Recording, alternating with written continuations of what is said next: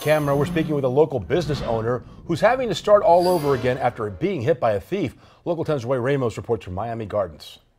The business owner tells me this was his employee's first day on the job. He was actually working in the backyard when he made the mistake of leaving a trailer unlocked in the front yard. That's when a thief saw the opportunity to make away with thousands of dollars in stolen lawn equipment.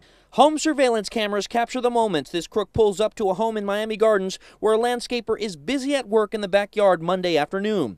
In a matter of seconds, the thief parks right next to the trailer in the front yard before he's seen stealing several pricey items of equipment. Yeah, very frustrating, sheer anger.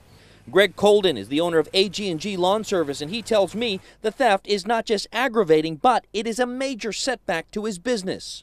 I have 2 contracts with Dade County School Board, as well as I cut about 17 lawns.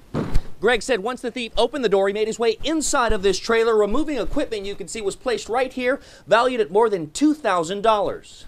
He grabbed my equipment, grabbed the edger, grabbed the industrial weed eater, industrial hedge trimmer, and an industrial chainsaw. Greg told me the employee working at the time was on his first day on the job, and his policy is always to lock the equipment trailer when it's unattended.